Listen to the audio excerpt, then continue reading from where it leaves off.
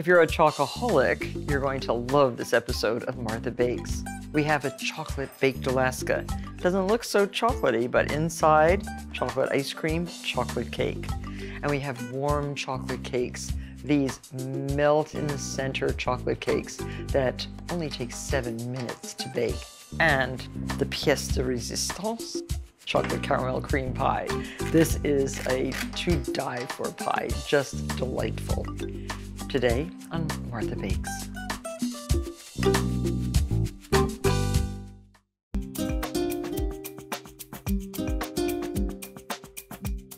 Baked Alaska is essentially cake topped with ice cream and blanketed in meringue. These miniature versions take this iconic American dessert to new heights. 3 layers of rich chocolate cake, which is very easy to make, and chocolate ice cream. So for the cake part, we need 1 1/3 cups of all-purpose flour, 1 1/3 cups of granulated sugar. Put that right into, and 1 cup of Dutch processed cocoa. This is a very rich, unsweetened cocoa powder. 1 teaspoon of salt, 2 teaspoons of baking powder, and 2 teaspoons of baking soda. Now, sift all this together. I just want to show all of you why you sift. It does make little lumps, but those lumps are easily dispersed through the strainer. So here we have our dry ingredients. Now we have 6 egg yolks. We're going to beat those with 1 cup of safflower oil. Safflower is a tasteless, clear oil, vegetable oil, that works very, very well in cakes that call for oil. 2 teaspoons of vanilla, and 2/3 of a cup of warm water. An odd combination of ingredients for sheet cakes. And this will give very, very moist chocolate cake. So now just add your chocolatey ingredients, the dry ingredients. You can see how nice and shiny the batter is.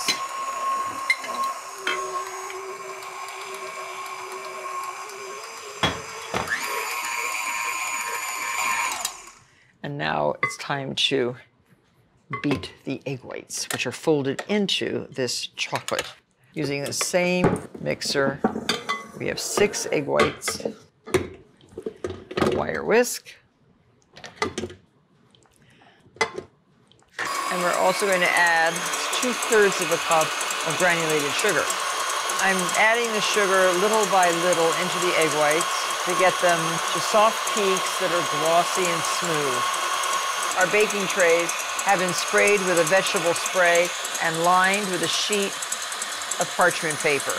Spray under the paper and on the paper. I think that's good. Yes, glossy peaks. Now these get folded right into the chocolate mixture. Lighten the chocolate a little bit if you can with a dollop of the egg whites. If you've been wondering about Baked Alaska and wondering how it got its name, it was made to commemorate the United States purchase of Alaska in 1867. So here we have beautiful chocolate cake mixture. Now we want half in this tray and half in the other tray. And spread it all out. This does rise, so you will have a thin sheet cake from which we will cut our discs that will be the basis for our baked Alaskas. Chocolatey chocolate baked Alaskas. Now spread this. I'm using a big offset spatula to level the batter in the pan. Now your oven should be preheated to 350 degrees. Bake the cakes 18 to 20 minutes. Not too long. After the cake is completely cooled, run a knife around the perimeter and try to lift up a piece of the parchment. It looks like it's going to release. And then just turn this over very quickly onto a piece of parchment paper. You have to be bold when you do things like this. And there, came out perfectly. Remove the parchment And now we're going to cut these into rounds. We are using a 2.5-inch round biscuit cutter, a 3.5-inch round, and a 4-inch round. We need 6 of each size for this particular dessert. So altogether, you could probably get, out of the 2 layers, 12 of these wonderful chocolate baked Alaskas. Now, spray a small glass bowl with vegetable spray and line with plastic wrap. And then spray the plastic wrap. And you start with the smallest rounds. These go in the bottom of the bowl. It doesn't matter which side is up or down because everything's going to be covered with meringue, the snow of Alaska. And now a scoop of ice cream on top of the small disc. So now the 3.5-inch squares. This dough is like a very moist, almost brownie dough. And now a big scoop of ice cream on top of this layer. Approximately 4 cups of ice cream for 6 of these baked Alaskas. And now the top layer. And just press down. Don't be afraid. And you see how nicely they fit into these bowls? Absolutely perfectly.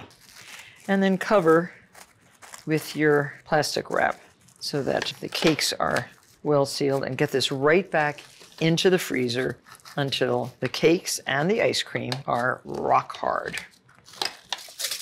So now for the meringue. 12 egg whites, 3 cups of granulated sugar, stir it in well. We're going to make a Swiss meringue, and I always add in my meringue a little cream of tartar. A pinch, sort of like that. That helps keep the meringues dry. And a pinch of salt I'm going to put into my meringues also. This is a Swiss meringue, which is egg whites and sugar, cream of tartar, heated over a bain-marie, and then whipped to a smooth, glossy, frothy texture. And just keep stirring until the egg whites are warm, almost too warm to stick your finger into. Put this right on our stand mixer. Turn this on high and beat until it's exactly the consistency you want for a piping over our beautiful chocolate Alaskas. So now the meringue is done. It took about 12 minutes. Here's our chocolate Alaskas. I can't wait to unwrap one for you. Gently release from the bowl. And here you have your little chocolate cake. Now you can just spoon and swoop. Now look at that. It is like snow. It's like Alaska snow. Then cover all the chocolate. Oh, so beautiful. And so easy. So just proceed and do all of them like this. And right before serving, take one of these little torches and brown the meringue. And that, my dear friends, is a baked Alaska. Really cute. Enjoy.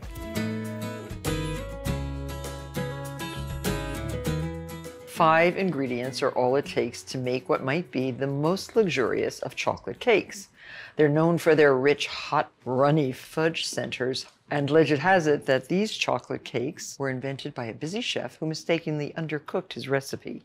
First, chop up 4 ounces of semi-sweet chocolate. Get the pieces of chocolate as small as you can with the knife, because we're going to melt the chocolate with the butter. 4 ounces of semi-sweet chocolate melted with 1/2 cup, 1 stick of unsalted butter. And we're creating a double boiler effect here over simmering water with the chocolate and the butter. As the butter melts, the chocolate will also melt. And now the molds. These are 4-ounce size porcelain ramekins. The chocolate cakes really cook very well in these. Use room temperature softened butter and a brush to generously butter the ramekins. You can make larger cakes if you want. This recipe makes just 4, and you can double the recipe if you like, and then make it again if you're going to make more than 8. Okay, so take a teaspoon of flour and run it all the way around the ramekin, like that. I would dump that flour into the next ramekin. And you don't want any flour left in there, so really bang it out. And run this one around. Good to do it over a sink or over a tray. And then you can bang this one into the next. Makes a lot of noise, but nobody's listening. And I keep these on a baking sheet like this. It makes it easier to handle 4 molds at one time. There. Our molds are ready. And look, melting very nicely. Now, very few ingredients, as I said. So we need 2 eggs and 2 egg yolks in the bowl of our mixer. So here we have our eggs. Fit the wire whisk on your mixer. And beat the eggs and egg yolks with 1/4 cup of granulated sugar. And I said that these were molten chocolate cakes. Well, guess how much flour these cakes have in them? 2 teaspoons. All-purpose flour. That's it. So beat this until it is light and fluffy. So now pour your chocolate right into that mixture.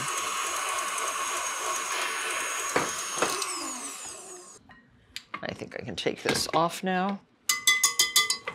And so now, just pour even amounts into your ramekins.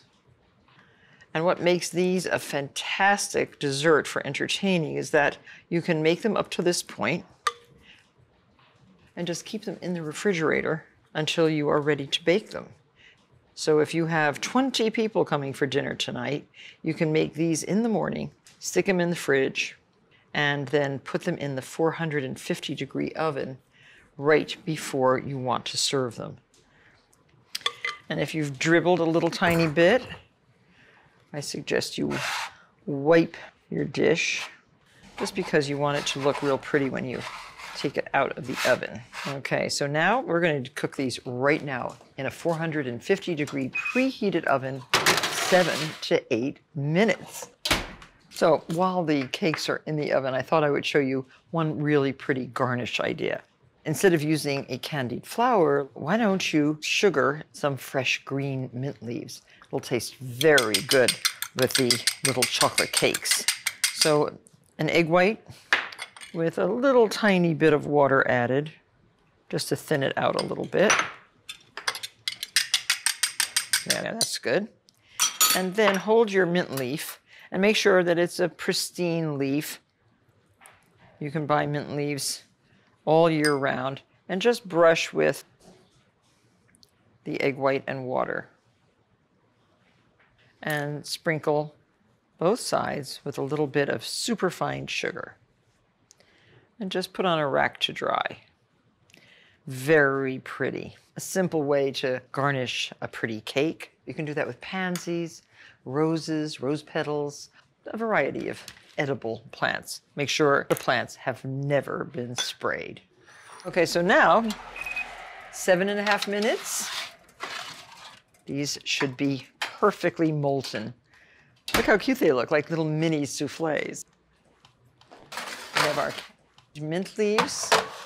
Now to lift these, they're very, very hot. We have tongs wrapped with wet paper towels held on with rubber bands. I find that these work very well as lifters, just like that. You want to invert these on a glass plate and just let them sit there for a minute or so. Same thing here. And now the cakes should slide out. Garnish with a little mint leaf or 2. So pretty. And a dollop of whipped cream on the side. And when you cut into your dessert, look what pours out. beautiful molten chocolate. Delectable, delicious, a mouth-wateringly simple dessert. Enjoy. You are going to have the best treat. This is a delicious recipe, and it is a chocolate caramel cream pie with a silken chocolate pudding filling and caramel whipped cream. It's a truly decadent dessert. You need a pâte brisée crust, and I'm just rolling out 1/2 of our perfect pie crust pâte brisée recipe. You can see all the bits of butter in here. It makes a very delicious, tender crust. Okay, so that looks good. So now to get this into the dish, if you're worried about it tearing or ripping, you could try to lift it up and flop it in, but this is a pretty easy way to lift up a big piece of pastry. Just roll it on your rolling pin like this and place your crust right over the dish. You need to tuck under the excess crust, completely covering the glass rim of the dish. There's not that much overhang, so I don't even have to trim on this crust. Just roll it under. And we're going to make an edge that we call bear's teeth. Make an even number of cuts, about 1/2 inch apart, all the way around the crust. Just like that. And then what you do is fold in one and leave one down. Fold in one and leave one down. That gives the most charming crust. Go all the way around. If it gets too soft, put it in the refrigerator to chill and continue. I have one that's already done, so I'll just put this into chill. So here's one that's already finished, all the way around, very neat looking, and docked with a fork. Docking prevents the bottom crust from bubbling up or erupting when it's baking. This keeps the crust nice and flat in the bottom of the dish. Now this has to be blind baked, which means baked before it is filled. And to blind bake, take a piece of parchment paper. It can be white like this or unbleached, and I just wrinkle this all up. Makes it easier to fill with the weights. It makes the paper less stiff. And now fit this into your crust and fill with pie weights. You can buy aluminum weights. You can use beans. You can use rice. I find these beans, which are probably 20 years old, very effective weights. Now put this right into a preheated 375-degree oven for about 20 minutes. Then remove the beans and bake until it's a nice light golden brown. So now we're going to show you how to make the filling for the chocolate caramel cream pie. And the chocolate custard that goes in the crust first is made out of 4 ounces of bittersweet chocolate, melted in 2½ cups of whole milk. And let that melt over a low flame. You can whisk it. And the dry ingredients that thicken the custard, 1/4 cup of cornstarch, 3/4 of a teaspoon of salt, and 1/2 cup of granulated sugar. Whisk this all together. Now, this is a pudding. A pudding generally has a thickener in it, like cornstarch. And a custard is thickened with eggs. Good. We don't want any lumps. Now, this goes right into the milk and the chocolate. You just put the whole thing in. This will cook until it is nice and thick. We need 4 egg yolks. Now these are going to add more flavor and an additional thickness to our pudding. Now to temper, add a little bit of this very hot chocolate pudding into the egg yolks. You're bringing the temperature of the egg yolks up to the same temperature as the chocolate. And then you can put this back into the pot. And so now just add your egg yolk mixture to the chocolate. Stir this, cook for 1 to 2 minutes. Smells so good. It is a delicious chocolate pudding. And here is our bear's tooth edged pie crust. It is a beautiful color on the back as well as on the front. It's tender, but it still holds its shape if you lift it very delicately. Now pour your chocolate pudding right into the crust. This should fill the 9-inch crust exactly. And in order that a crust doesn't form on the pudding, just place plastic wrap right on the surface. Now this can be put into the refrigerator to chill. Now you can make the caramel for the whipped cream topping.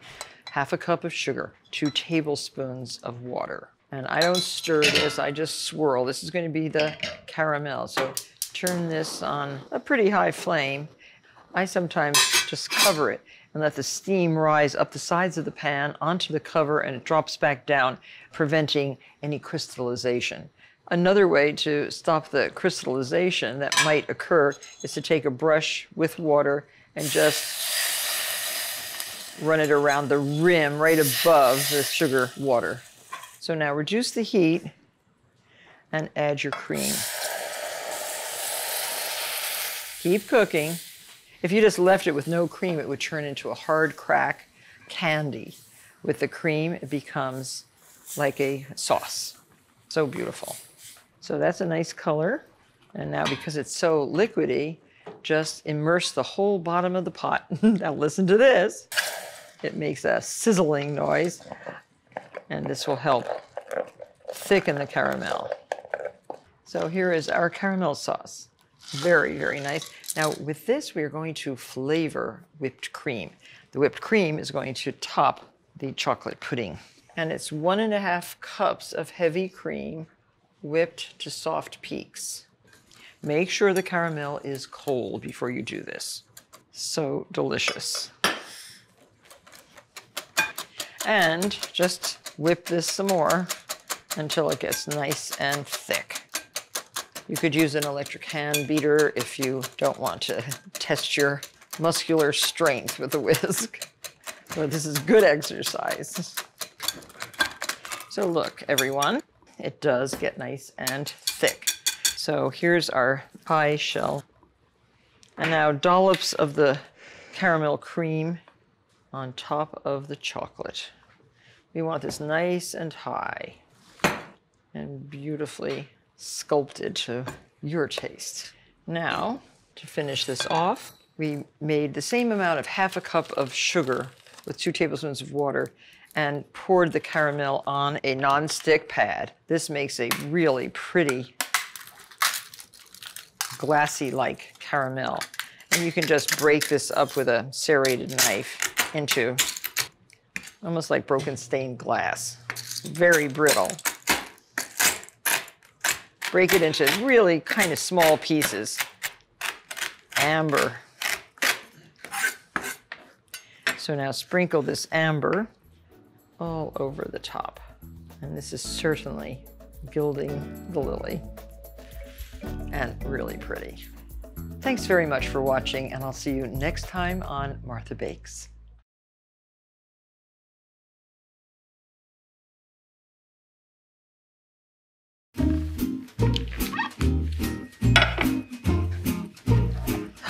How beautiful.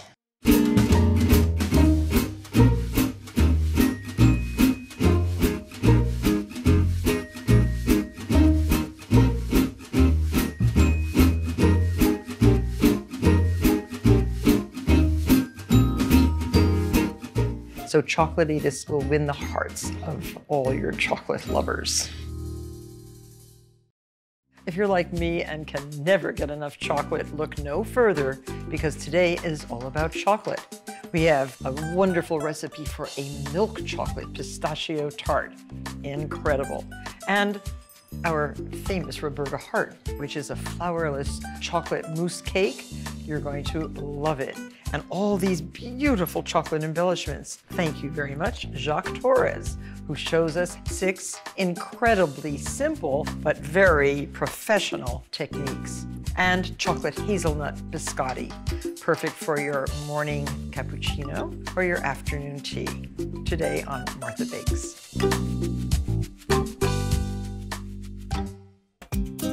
Well, if you love pistachios, you're gonna love this recipe for milk chocolate pistachio tart.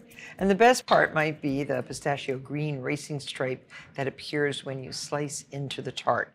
We have to make a nice dark chocolate crust that is enriched with chopped pistachios.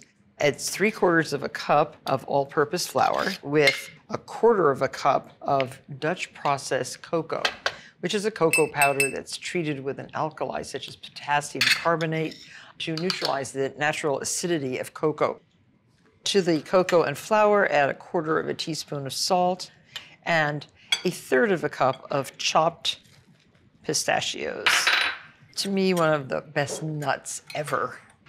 I visited Morocco where they harvest lots and lots of pistachios, and in the marketplaces, pistachios as large almost as walnuts. California grows very nice pistachios also.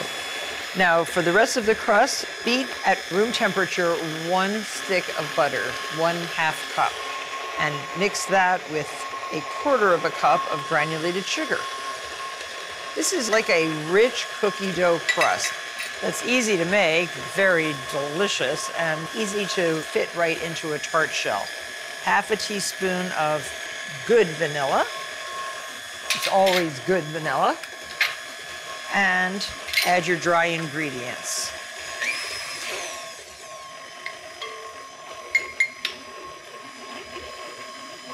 That's pretty much it.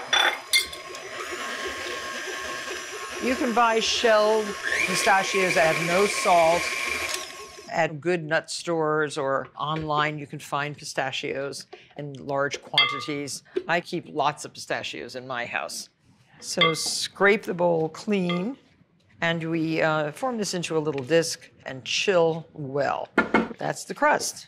You don't have to use your hands to form this into a disc. Use the plastic, because this is a really dark chocolate. It'll get all over your hands. So just use the plastic like this to gather the crust into a flat disc and chill. And I have one that's already chilled.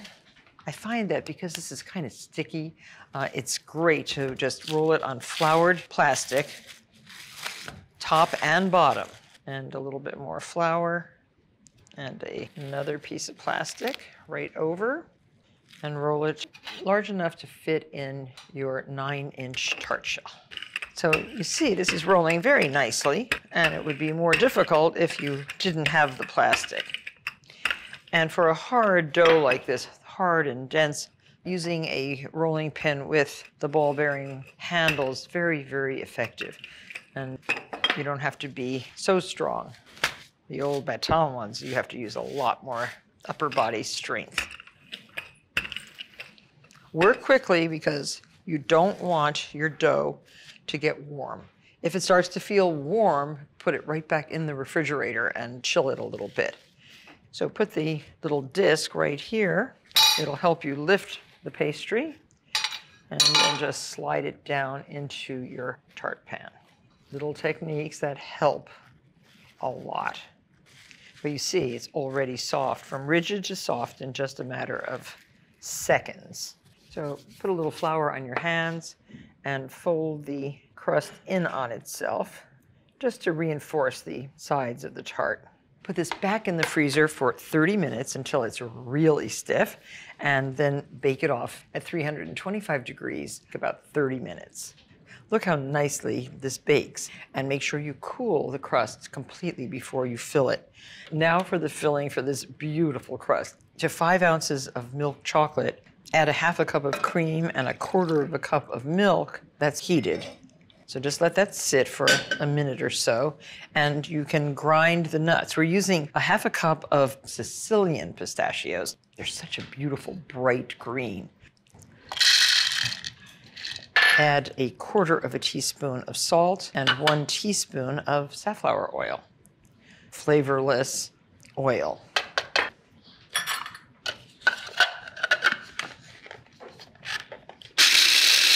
grind that into almost a paste. And to the ground nuts, now add 1/4 cup of sugar.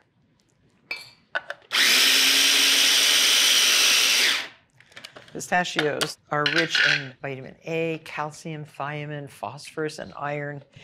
So this beautiful, bright green, sugary mixture, scrape it out right into your tart shell. And spread this all in one layer. Now it's very important to press this down firmly. And you can use the back of a cup like this. Be careful with the handle that you don't crush your lovely crust. So that's pressed in. Now, how is the chocolate doing? I think it's melted. Now add 1 large egg, slightly beaten to your milk chocolate. Mix that together, and your oven should be preheated to 300 degrees. And just pour that right on top of your pistachio base and bake this for 30 to 35 minutes. The moment of truth, getting the delicate cookie crust out of the ring. And look, a few little crumbs. What a pretty tart. This is cooled. And then to embellish the tart, I think it's really nice to take those same Sicilian pistachios and put a row of them around the edge of the crust. You could put that in the window of any bakery. And can you see that beautiful little green stripe underneath the chocolate? It tastes even better than it looks. The dark, rich flavors of a semi-sweet and unsweetened chocolate, rum and espresso mingle wonderfully in this moist, flourless chocolate cake. I like to call it the Roberta heart. It's named for my old friend Roberta Kins, who once made 38 of these in one day for one of my catering jobs. After you see how easy it is to make, you'll understand how she could make so many. First thing to do is to melt the chocolate. And we use 1½ tablespoons of espresso powder in 6 tablespoons of hot water. Stir that well and add that to 21 ounces of semi-sweet chocolate, which had been broken up, and 3 ounces of unsweetened chocolate, just to add a little bit more depth of flavor. Put this over simmering water, so you've simulated a bain-marie, and stir it every so often until it melts smooth and glossy. 6 tablespoons of dark rum added to your chocolate. Semi-sweet chocolate contains 60% chocolate liquor and 40% sugar. So let that sit there and melt just by itself. And now into 9 large eggs, add 3/4 cup of granulated sugar and whisk all together. And then you're going to heat this also over simmering water until all the sugar is dissolved. And you're going to beat it until it's light and frothy. So just put your bowl right over simmering water. So we have the eggs warming, we have our chocolates melting. Now this is heavy cream, 1½ cups with a tablespoon of sugar and about a tablespoon of vanilla. This is whipped to a nice stiffness. And this is going to be folded into the whole thing before we bake the Roberta heart. I think the sugar is completely dissolved. And now we can whip this on our stand mixer until it's light and frothy. This has to beat for approximately 5 minutes. So look what's happened to our eggs. It has tripled in volume. And I'm going to add chocolate. So this is like a cake when it's finally finished without any flour. This was one of our most popular and most asked for desserts when I ran my catering business, which was called the uncatered affair. The idea being that a hostess never had to say who had done all the cooking. And now fold in your whipped cream. Okay, so I can now pour this into our prepared pan. This is a 10 by 2 inch heart. buttered and then lined with parchment paper. And then everything is buttered again. Make sure you've preheated your oven to 350 degrees. Now carefully place this in your roasting pan, at least 2 inches deep. This is going to be a water bath. Put boiling water so it comes about an inch up the pan, and then pop it into the oven for approximately 1 hour until a toothpick inserted in the center comes out clean. When it comes out of the oven, let it cool in the water bath. When it is cool, refrigerate overnight. To release it from the pan, just put it back in a little bit of warm water and have your serving pedestal ready and some nicely whipped sweetened cream. If it's not releasing, you might loosen around the edges with a sharp knife, just the point, and then try again. Keeping your cool in the kitchen is extremely important. So now invert your platter over the heart.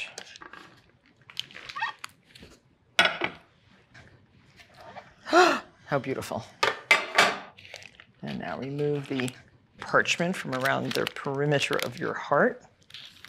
You see how moist and chocolatey and gorgeous this is? Just brush away any crumbs. I'm going to pipe a beautiful ruffled edge all the way around with whipped cream, and this covers any unevenness. And then you can embellish your top and go in the opposite direction. So here you have a Roberta heart. So chocolatey, this will win the hearts of all your chocolate lovers. Enjoy. I am so excited because today we have Master Chocolatier Jacques Torres to show us 5 easy techniques guaranteed to give your desserts a professional look. And I think I'm going to learn a lot today, Jacques. What's the first thing that you're going to teach us? The first thing that I'm going to do is, a lot of time when we make a cake, we never know exactly how to finish it. Glazing a cake is not always very easy, but with this recipe, anyone can do it. Oh, good. So we have to mix water, cream, sugar, then cocoa powder. Now, he also has 1 package of gelatin and 1 tablespoon of water. So you can pour that into this mixture that's already boiled for about 20 minutes. Oh, so when gelatin melts, we can put it on a water bath with ice. And I usually stop it around 80 degrees. So here I have some cold glaze ready to go. Ready. So we just put the glaze on top of the cake. So what I like to do is put that over a bowl, so nothing goes to waste. Nothing goes to waste. That's it. It's like over. magic. So now all the excess drips into your bowl, and you just use it again for the next cake. Wow. And that's all you have to do. So Jacques, what are we doing now? We call it chocolate leather. Chocolate leather. So what I did here, I melt some chocolates. And these are icy cold. Those are very cold. They stay overnight into the freezer. So now what I'm going to do, I'm going to put a little bit of that chocolate over the marble, and with an offset spatula, spread it very thinly. Then right away, I'm going to use a knife and cut about the height of the cake. And then the chocolate going to unstick from the marble. That's why we call it chocolate leather. Look a little bit like leather. And then we can put that around the cake. If it doesn't go completely around, we're going to do a little other piece to finish that side. Wave the top a little bit like that. That is really fun. Chocolate leather. And then we're going to do other decoration to decorate the rest of the cake. Oh, we're making chocolate string. Exactly.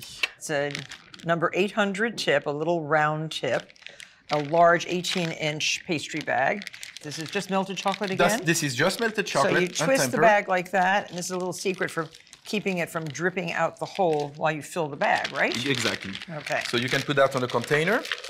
And now what I'm going to do, I'm going to fill the bag. Just, you don't put too much chocolate, just a tiny bit. Okay, that's enough. Okay. Then we have a lot of vodka. This is the fun part here. Oh, vodka. Vodka. Okay. And why alcohol is because you can put it in a freezer. It's going to get very cold, but it's not going to freeze. Then we take the chocolates and we're going to drizzle like that on top of the vodka. And when you think you have enough chocolate, you stop. Oh, how fantastic. Then you can take that with a couple skewers and put that on a tray and let it cool down a little bit. So pretty. Oh, look. So of course, when it's dry, you can take that and arrange it on top of a cake. Oh my gosh, I love this, Jacques. So Jacques, this is technique number 4. Number 4, we have white chocolates, just melted. Yes. A little half-size sheet pan. This is ice. Oh, This is ice. Okay. So what we're going to do, some strip like that. We're making hay We're making hay, so... while the sun shines. Do you know that little saying? No. Oh, make hay while the sun shines, Okay, not in the rain. that's not a French one. No, it's American. So I'm going to cut, you can cut the side here. Okay, then you put all the hay together and then roll it. Then we can, when we have it, take it and pretty. put it on top of a cake. Looks pretty on the chocolate. Look good on the cake here, you're right. Yeah. And then some eggs. We have some little Oh. eggs here to decorate it. Look, they look like my Araucana eggs. Maybe What a one more. great idea. Those techniques are very simple. They are fun, and that's definitely something that we can do at home. What a great technique. Make hay out of white chocolate. And now we have one more technique, numero 5. Numero 5. We melt the chocolates to 2/3. Okay, now what kind of chocolate is this? This is a chocolate with a lot of cocoa butter. Okay. So European chocolates Okay. usually have a lot of cocoa 2 butter. pounds of dark chocolate. Chocolates. Okay. So melt in a microwave. I'm going to show you to which level. How many minutes? The minutes depend on how strong is your microwave. So you go 20 seconds by 20 seconds. Okay.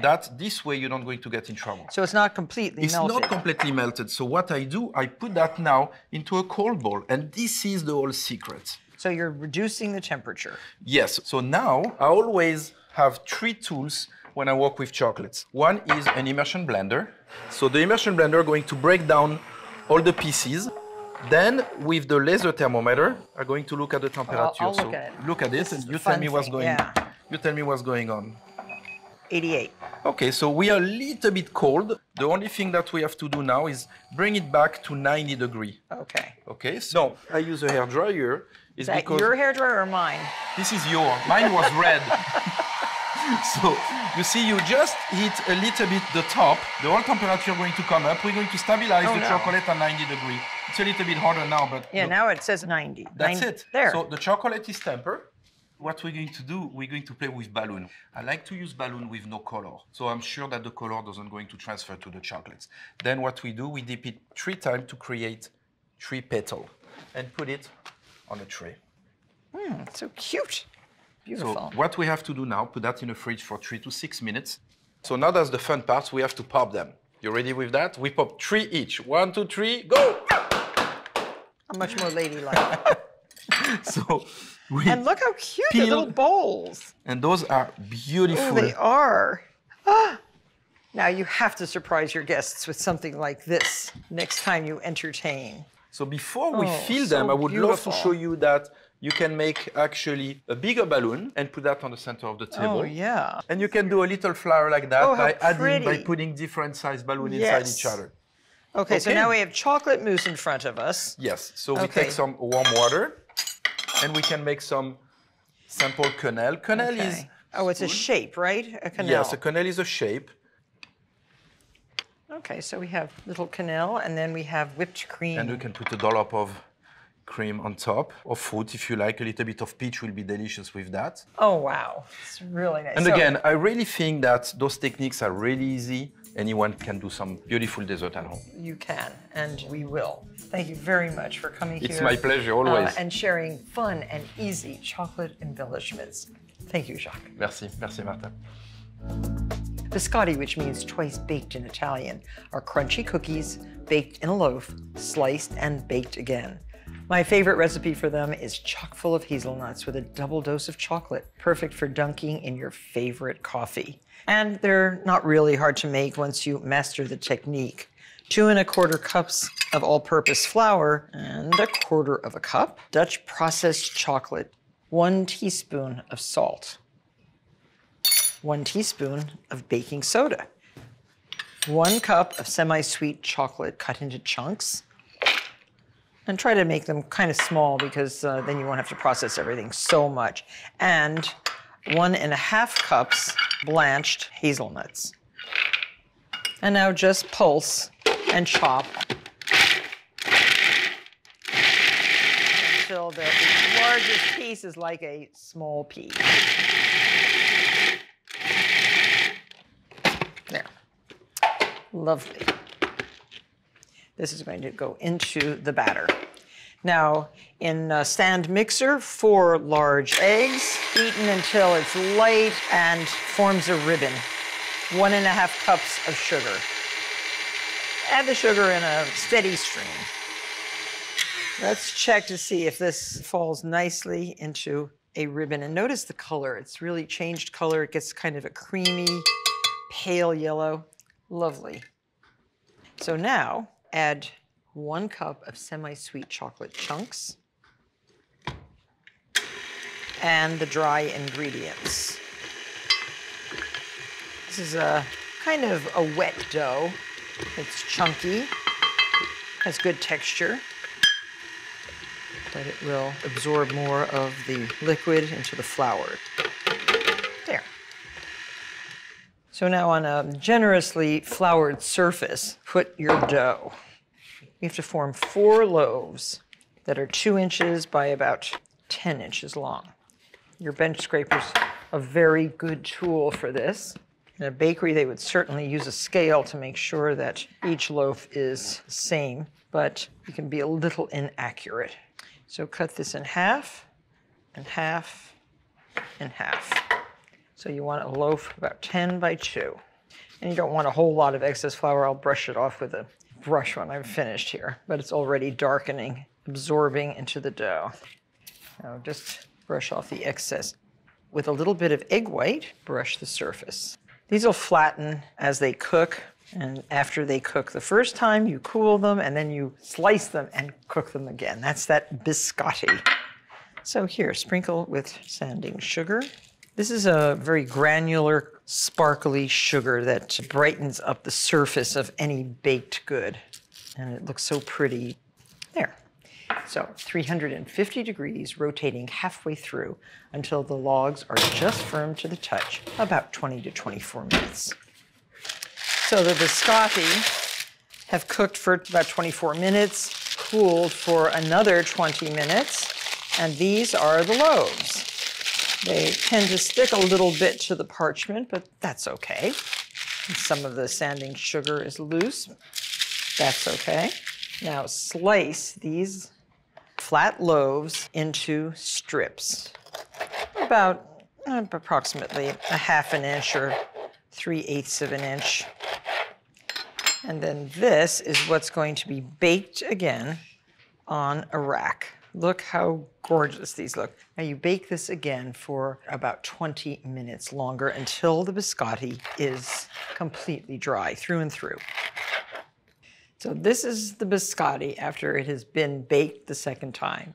Biscotti can be kept in an airtight container for up to a week. When it comes out of the oven after that second baking, just cool them on a rack.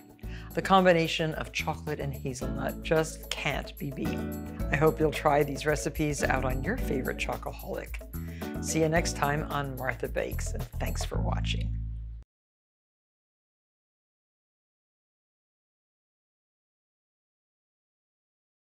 And the cake can be chilled, or if you can't wait, you can serve it right now.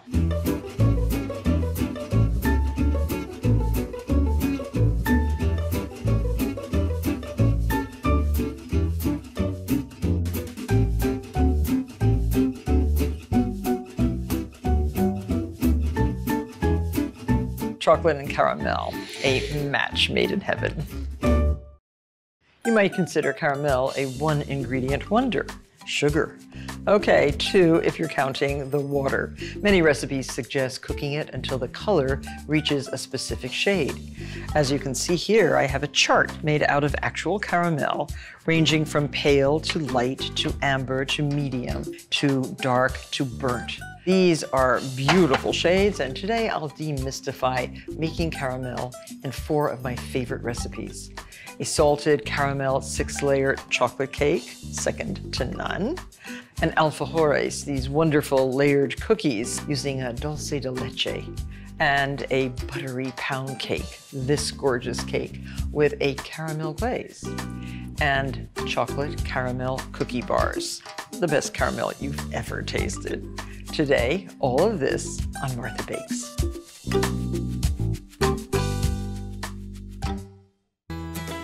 It's really hard to imagine a dessert more decadent than 6 layers of chocolate cake and salted caramel covered with gorgeous swirls of chocolate frosting. All the elements are surprisingly uncomplicated and can be made in stages, and actually they taste better made a day or two in advance. Start with 1.5 cups of Dutch processed cocoa. And it's good to put all of these ingredients right in a sieve. It's 3 cups of all-purpose flour. And we're just sifting this right into our mixing bowl. Now this is getting a little full, so I will start to sift. You can see that dark cocoa mixing with the flour. Here's the last cup of flour. And we also need 3 cups of granulated sugar. And this can be sifted also right in these other ingredients. Just go a little at a time. It smells so good. That cocoa powder is so rich. And I put in 1 cup of sugar. Now we need 2 more.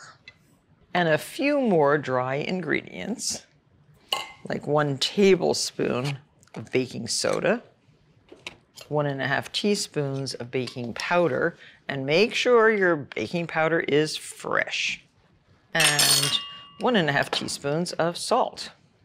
So I think I have everything. Now, this is an unusual cake because you don't cream the butter and the sugar and add the eggs to that. You start with the sifted dry ingredients.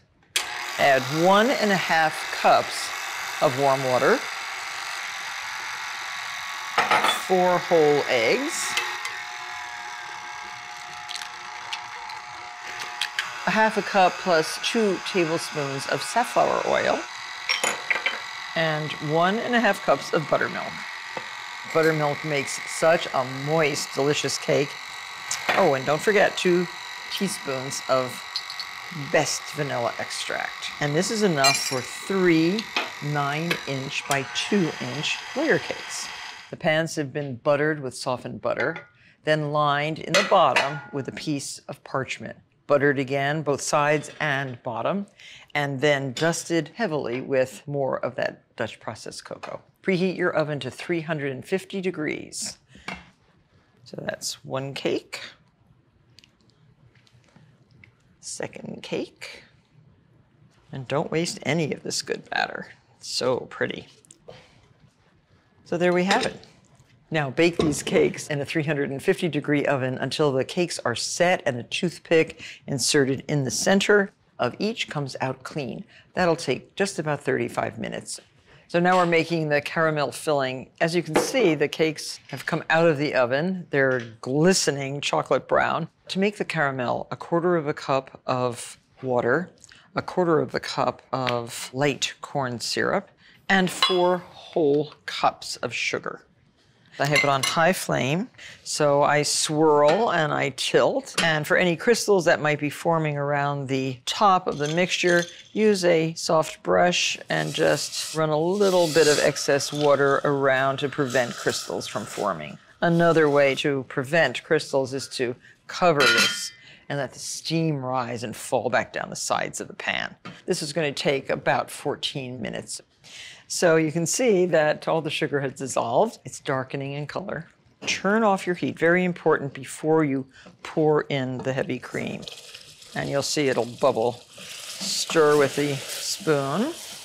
And be careful, you don't want this to boil over. And cook until it reaches the soft ball, 238 degrees. When it's 238, remove your thermometer. Pour this into a bowl to cool. Now immediately stir in 1 teaspoon of salt. This will have to cool, and that's going to take around 15 minutes. So now I'm making the filling, which is this lovely salty caramel filling, incorporating 1 cup of butter cut into small pieces. And then this will cool further, and we'll make the chocolate frosting.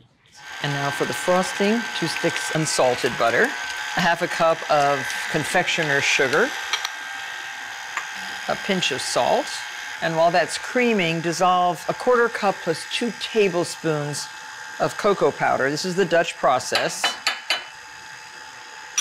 In a 1/4 cup plus 2 tablespoons of warm water. So you're using cocoa as well as 1 pound of semi-sweet chocolate melted and cooled. Add the chocolate and then add your cocoa. I'll mix it one last time with the scraper and then let the icing sit for about 30 minutes. So now we have 2 cakes which are slightly topped, the dome's taken off, and split in half. For those of you who are novices, to split a cake, it might be a little intimidating. So you can measure and you can mark your half of a layer with toothpicks around the perimeter. So this cake is approximately 1.5 inches, so 3/4 of an inch you can just mark around, and then you can cut with your knife on the top of the toothpicks. That way it'll give you a pretty even layer. So we're going to put approximately 3/4 of a cup of this rich, thick caramel right on top of our layers and spread it all over the layer. So now get your next layer back on. More caramel. You get the idea. So this is what the cake looks like, all layered. Now, this is the serving pedestal. And to keep that clean, I like to insert my little pieces of parchment or wax paper right around the cake like this. Now, the pedestal's protected, and I am ready to swirl on my chocolate buttercream. This is such a thick and beautiful buttercream. And using an offset spatula, draw some of that frosting down the sides. You want it to go all the way down to the bottom of the supporting cardboard. So if your cake is a little uneven, now's the time with this beautiful frosting to sort of level it off. And now for the crowning glory, this beautiful flaky sea salt.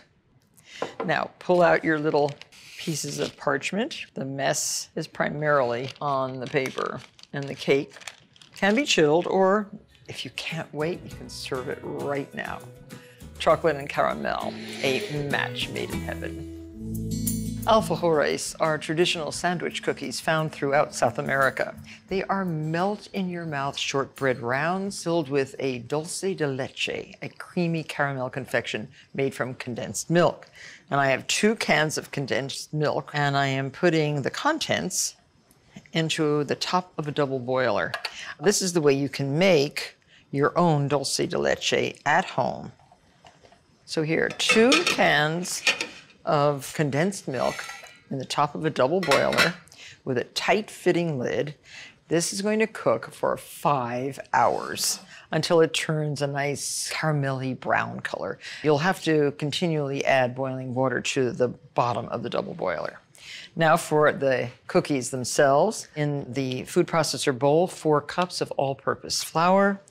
And to that, we're going to add a 1/4 cup plus 2 tablespoons of confectioner's sugar. This is a very simple, delicious shortbread cookie. So just pulse the flour and sugar together and add your butter. 1.5 cups of well-chilled butter cut into 1/4-inch cubes. And we want to mix the butter totally into the flour and sugar. And now add your water. 1/2 cup. You see how it's coming down off the sides and forming pretty much a ball. Okay. And we're going to make 2 squares. We'll divide this into half. It's very sticky. And just form this into nice flat circles. Discs, I like to call them. Now this dough has to be chilled for at least an hour before you start to roll out the dough. So here's a round of the chilled dough. Put it on a very lightly floured rolling surface and roll it to a scant 1/4 inch thick. and roll in one direction only. So cut your cookies to anywhere from 1.5 to 1.75 inches in diameter. This cuts so beautifully, you can see how neat the cookies are, really perfect discs. And cut as many as you can and get them right onto parchment-lined baking sheets. And try to minimize the amount of leftover dough. It really helps because you can re-roll this dough, but the cookies are not as nice as the first cut. And these are going to be sandwich cookies, so you want every disc to match every other disc. There are 24 cookies on this tray. On half of them, sprinkle a little bit of glistening sanding sugar. This will be the top half of the cookie. Preheat your oven to 350 degrees. They take 15 minutes to bake. So I am using a tiny 2-teaspoon scoop to put a modicum amount of the dulce de leche. Look at the color, isn't it great? And it's gotten very thick. Just put that right on the unsugared half of the cookie and press the top on. So these cookies are meant to be eaten immediately, but they're so beautiful and they would be great served with some homemade sorbet or ice cream. They're very tasty, and for anyone who loves caramel, an extra delicious cookie. They're very popular. Sometimes a little gilding the lily, as I like to say, is what transforms a good cake into a memorable cake. And that is exactly what Matt Lewis from Baked, which is a bakery, has done with his longtime favorite recipe for buttery pound cake with the addition of a delicious salty caramel glaze.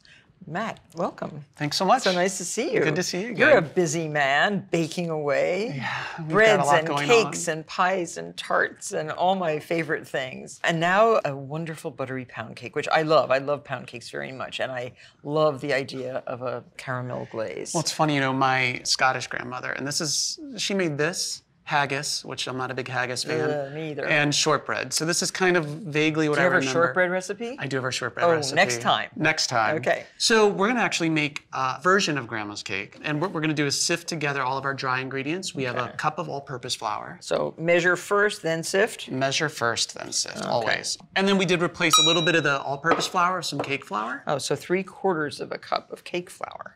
And, you know, the cake flour will make a much more delicate texture to this cake. So 1/2 teaspoon of salt and 1/2 teaspoon of baking powder. And you know, something else, my grandmother never sifted. Do you always sift? Well, I usually use a whisk now. Yeah. I like sifting. I think it's all kind the nibbly important. bits out. Yeah. While you're doing that, I'm going to put together our butter and sugar. So what kind of butter do you use? This is just a cultured butter, which just means it has a little more fat and a lot more flavor. It's good. Salty it or shine. unsalty? Unsalted, because we're going to add salt back to the recipe. Okay. And then I'm going to add my sugar. So it's 12 tablespoons of butter, 1 and what, 1/4 cup? 1 1/4 cups of sugar, and then we're just going to beat this up. You want your butter to be softened. So room temperature to start. Room temperature to start, and then you're going to beat this about 4 to 5 minutes until it's really fluffy. While I'm doing this, if you want to prepare the pan. So just soften butter? Soften butter, a little parchment. The parchment makes it really easy, obviously, to pull out of the pan. Oh, okay. In a professional bakery, do you butter all the pans, or is there something else you use? We actually butter all of our pans. You do? Yeah, we have to. And I'm going to add some vanilla, 2 teaspoons of vanilla, right into the butter sugar mixture. And just mix that up just for about 15 seconds. So I just laid a piece of parchment right across the bottom of the pan. Perfect. And so you'll be able to pull it out, right? You're going to pull it right out 15 minutes. You don't want this thing to cool completely because the sugars will start to stick to the edge of the pan. Okay. I'm going to throw some eggs in here. 2 eggs and 2 egg yolks. And you can do this while the mixture is running. And add the other 2 eggs one at a time. And then once this combines, we're going to alternate our dry ingredients with our heavy cream. So this is a really healthy pound cake. But it has cream in it. That's not healthy at all. Now just alternate between the liquid and dry. Okay. Put about 1/3 of the dry ingredients in first. Mix it up just a little bit. And then you could kind of stream in the liquid ingredients, which is just, in this case, the heavy cream. So how many of these cakes do you make at a time? We do about 22 to 26 at a time. Wow. Once the eggs go in and the flour goes in, you don't want to overmix it. It will get really tough otherwise. There. And add it to the pan. Oh, I didn't flour this. I should flour it, right? Yeah, let's put a little flour in there just to keep it extra from sticking. So just a little bit and bang it around, right? And then pound cake is a little persnickety once you put it in the oven. We're gonna put it in here, but you really need to keep an eye on it. It tends to brown a little before the actual whole cake is done, which is totally fine. That means all you have to do is tent it halfway through baking. Okay, with aluminum foil? Just a little bit of aluminum foil. Kind of just even it Now, out. does in this the pan. cake crack on the top like most pound cakes? It gets a nice, it's not as obvious crack as some of the pound cakes, but it has a nice kind of golden dome. And then this is gonna bake up for about an hour, What temperature? 350 degrees. So the glaze. Let's make a very quick caramel-like glaze. And again, I'm using the cultured butter and heavy cream, half a cup. But the main ingredient in this one is our dark brown sugar, which is half a cup of packed sugar. Ah, it's dark brown. So you want to just melt the butter at first, just until the butter starts to melt, and then we're going to boil. Now, is that enough holes, or should I have that's more? perfect. Okay. Matt said to make lots of holes because the caramel syrup permeates the whole cake. All right, so you can see my butter's just starting to melt. My sugar's almost completely melted. We're gonna bring this up to a boil, and you want this to boil for about 1.5 minutes. So there it's all boiling. You wouldn't pour it boiling over the cake. Absolutely not. You want to Okay. take this off the heat. Once it's been boiling for about 1.5 minutes, you're going to add a little bit of fleur de sel. Almost 3/4 of a teaspoon? 3/4 of a teaspoon. Oh, okay. Whisk it together. So while it's still hot, add some confectioner's sugar. Yeah, let's add a little confectioner's sugar. This will give the caramel some I body. always sift confectioner's sugar just to get out those lumps. Do you? Always. Oh, perfect. That smells so good, Matt. Oh, so this is perfect. So our caramel's nice and thick. So you don't brush it on? No, You we're pour gonna it? go pour it right on. Good, okay.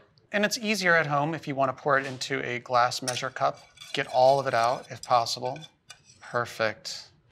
And if you want to do the honors and kind of Yeah. glaze our cake, and you know, don't be afraid, go heavy. So do it slowly.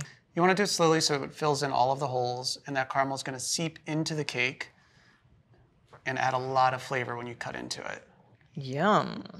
And you want this to set for about 15 to 20 minutes before you slice into it. And now sprinkle it while it's still wet. Yes, sprinkle it while it's still wet. Just a couple pinches. A little goes a long way with the salt. Beautiful. There. Beautiful. Let it cool.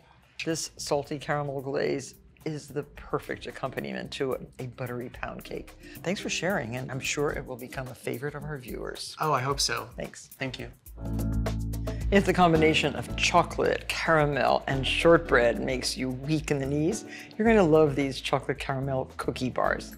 They're aimed to satisfy the most demanding sweet tooth. They start with a brown sugar shortbread crust, very easy to make. Basically, 9 tablespoons of butter. At room temperature, add 1/4 of a cup of light brown sugar and 1/4 of a teaspoon of salt.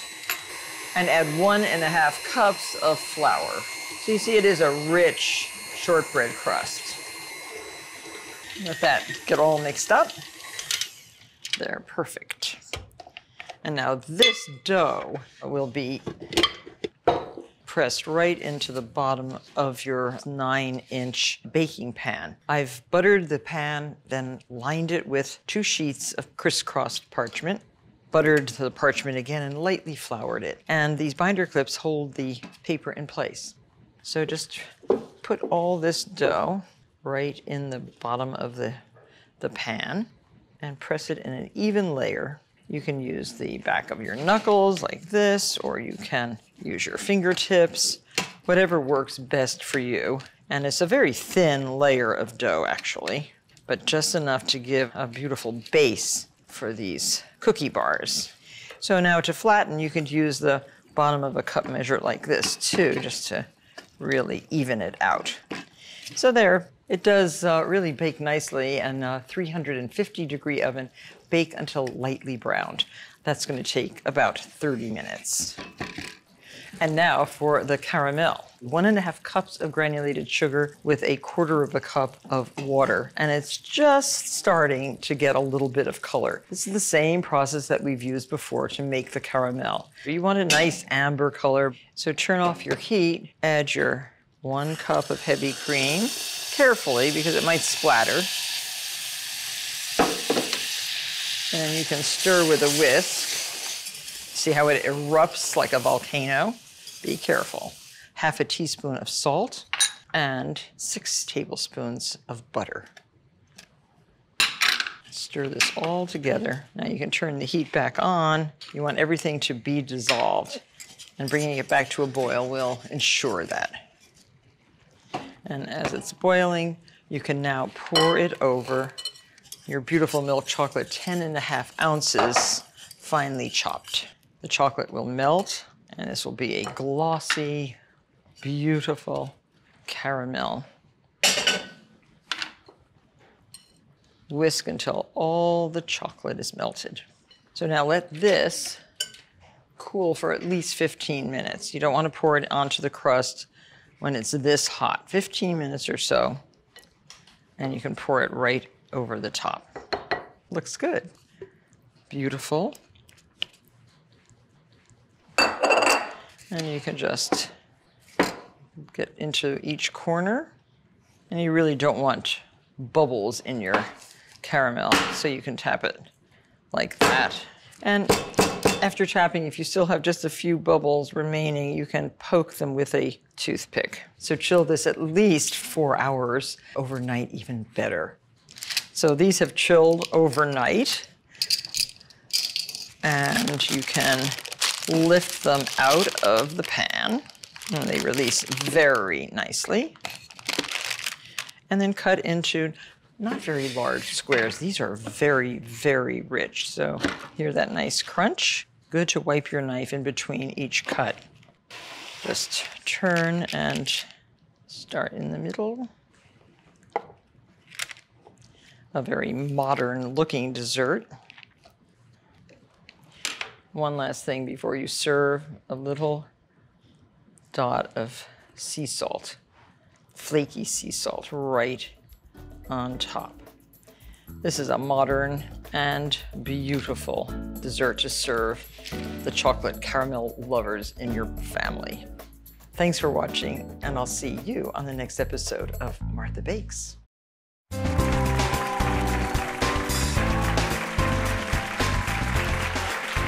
I'm back with very funny Seth Meyers, and now I'm going to show you how to make a scratch-off Valentine. Scratch-off Valentine, yes, it's unbelievable. with a message, not a scent. Gotcha. No smell Valentine. No. Okay, because that's not fun. No. So you just need a few household items like freezer paper. Nothing here is in my household. I'm just gonna jump out. Packing tape. Packing tape, of course, right. I remember exactly where it is. Great. Really? Do you No, think I so? don't have any of this stuff, but go ahead. Okay, so, and some cardstock. Right, Decorative cardstock. And a This, we all have heart these. punch. Yes, a heart punch, The heart right? punch, the household heart punch. Yes. Okay, so now you take your freezer paper, shiny side up, and Okay. you apply strips of packing tape. Great. Okay, this is going to make the sticker part of your Valentine. Okay, that makes sense. Okay, Okay, then, all right. then you paint this With a mixture of metallic paint. Ooh. And this is craft paint, which you can get at the local craft store. Great. Okay, and oh, it's fantastic paint. Talk to paint- Jack at my local craft store. That's right. You have some good craft stores in your neighborhood. I do. Yes. So, and oh, by the way, this is mixed with 2 parts metallic paint and 1 part liquid dish soap. Okay. Now, how anybody figured out that, I will never know. The Mayans figured it out. Yes. They had liquid gold. Okay, so just make sure you completely cover that tape. Then you cut out those strips, and here we have them already cut out. Okay, great. Now, you This want is the to... part I love about being here. Yes. You do that, and then swap we've already out. done it. Yeah. Now, to use the heart, because we don't want it to stick on the sticky Right. tape and everything, just put a little scrap paper over. Okay. Were you prompted? You seem to know what you're No, doing. I'm just, Okay. I'm just doing what you're doing. Okay, so now stick this in Okay. like that, and then pop out a heart. Okay. Now put a little sticky here and a little sticky here underneath a slit. You have a slit. That's Okay. for the penny. Now, what's the penny for? The penny is to cross the river Styx. Okay. That's to actually scratch. That's, Oh, right. It's to scratch off. And if you put this little bit of tape here, it'll prevent the penny from slipping down, okay? Okay. So then we have our card, and this is a template which you can get online at marthastewart.com. Gotcha. Great. That you have a computer at home, right? I do, And I a do. printer? And a printer? Yes. Okay. He has to think. And now you take your double stick tape, which you have by your telephone. Yep. At home. Right, of course. Because I still have a telephone. So I still have an old telephone. No, do you have a telephone in your apartment? don't. No. Who has I a don't. telephone anymore? Gosh. Wait, it's where am like- I? Where is this going? Oh no, that's No, not. yeah, that, and you have to put your tape on there so you can stick that on to the side opposite the penny. My tape was too long. I eyeballed Okay. it wrong. So you stick this on your beautiful Okay, this is the part where I Card. kind of feel like I fall behind and get nervous, and then I get Okay. nervous. Hold on. Okay, great. That's yours. Okay. Yes. No, what are you doing? What am I doing? I'm panicking. Oh, this Oh, the yours one is that was- already no, done. this is the Oh, here. here. Right. Here, this goes here. Here. Yours is horizontal. Yeah, I get it. Okay. There. Well, that one's done already. Yeah, this is the one they had That me you did fill for this me. out before. But now wait a minute. Now peel off the backing of your little hearts. Yeah. See, that's you've made your own sticky paper. Isn't that clever? It is clever. And put this over this. It would be less clever if I hadn't been talked through it at every turn. And then what you're going to do is scratch. This is what you scratch. You scratch this painty, soapy stuff off the message. This one says, "Be mine, true love, hugs, boring." Yeah, those are boring. I wrote some messages for you on mine. Okay, Seth. great. This is for you. Okay, and this is for you. I wrote something. Thank you. And then you take your penny out of the back, see, Okay. and you scratch. I already lost my penny. You do? Okay, I got it. I stole it. You got it. Okay. So Seth wrote me a message. That's actually the one I'm going to give Alexi. Oh, you are? Yeah. Okay. Let's see what you're going to give. There you go. Having an affair. Oh, with Martha. Yeah. Oh. That'd be the right way. I feel like she'd be happy. It's a thoughtful way to tell it.